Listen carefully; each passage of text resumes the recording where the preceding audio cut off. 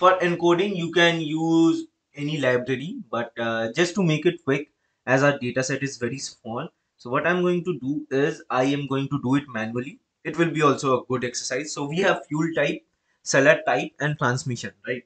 So let's write car.head. Hmm.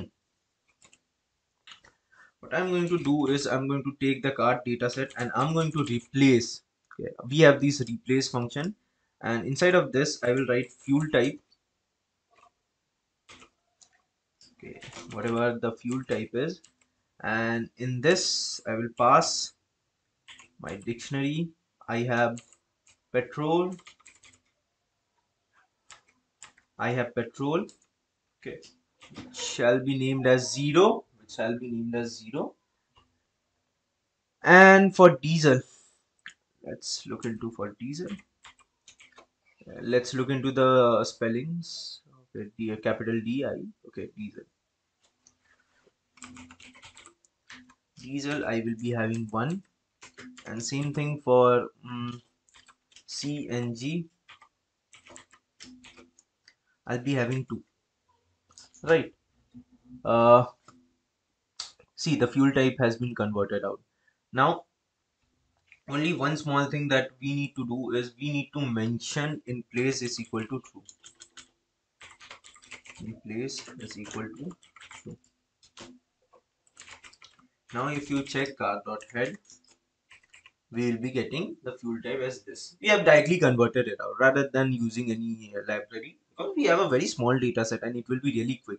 I've just passed out a function where I have this dictionary. For fuel type, wherever petrol is there, it will be 0, and for diesel 1, and CNG. CNG we have 2, right? Now the next thing that we need to do over here is, if you check car.info now, okay, see, fuel type is now an integer. Okay, previously it was an object.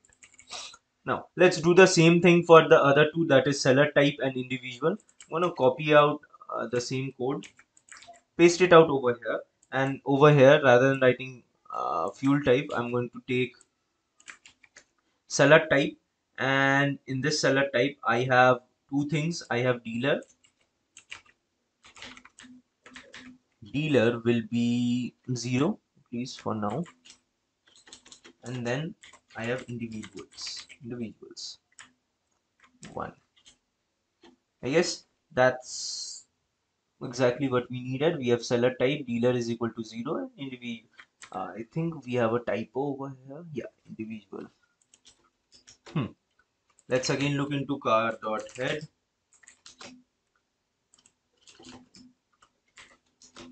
Okay, again I have the same thing. uh, let's write one more code, the last one. So for transmission we have manual and automatic, right? So I'm gonna just copy out this, make sure there is no typing errors. Okay, transmission, let's take manual as 0. I have manual as 0, and the next thing is automatic as 1. Automatic as 1. Now if I see car, and let's check out the info, you see all of them are integers. First one obviously we don't need it, so I have not actually taken out the case also. While splitting out the data set, we will just remove the car value, right? So we have everything that we need, and we have also converted the string columns, that is the object column, to integers. The next thing that we need to do is split the data set. So we have completed all the previous steps. We have encoded our data set also. Let's split the data. In splitting the data, what we need to do is we cannot use ilog over here, right? Because see, the selling price, it's somewhere in the middle. What I'm going to do is I am going to do something like this: car dot drop, and I'm going to drop out the columns that I don't specifically need. So I don't need car name. Okay, and I don't need the selling price, as that will be my this value, the selling price, that will be my y value. Okay, car name, selling price. Let's try. Okay, there's a key error. Let's do access is equal to 1. It shouldn't be much error now. Yeah, so everything is fine now. Let's do it for y. Okay, y equals to car, and let's pass selling price. So if I check y, x has everything here. Present price, kilometers driven, fuel type, seller type, transmission, owner, and then y is 3.75, 4.75, all of those stuff. Okay. That is the selling price. Okay, if you look into the data set selling price, this column should be filled with the price of the owner wants to sell the car at. Okay, let's get back to where we were. We have x and y. Now what I'm going to do is I'm going to split our model into train test split. If you recall, what I usually like to do is I'll just call out the function and copy out the code from here. So I have these examples, copy this out, paste it out over here. Okay, and let's put the test size, as we have only 300 values, I guess 300 values somewhere, right? We have only 300 values, 301 values. So I'm going to do is I'm going to take 0.2%, and you can put the random state anything. Let's take 2. Okay, now what I'm going to do is I have x train, y train. I have done the model splitting part also. Now what I'll do is I am going to train my model.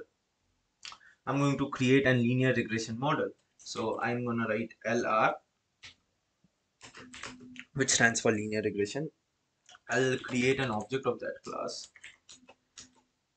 Now what I'm going to do is I'm going to fit it on my data set. So I'm going to pass fit function, and then I'm going to pass x train, and let's pass y train.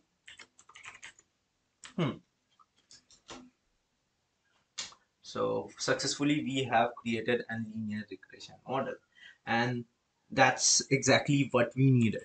Now the next thing that we need to do is we need to create and we need to do prediction and then do the evaluation part. So what I'm going to do is I am going to, let's change this to 7 first of all. Prediction. So we'll create ypred. For ypred we will be we can have it as lr.predict, and we'll pass our x test. Okay, successfully we have done the uh, y test. Let me write this y test spread. Okay, this gives me a more clear picture, and then we will do the evaluation part.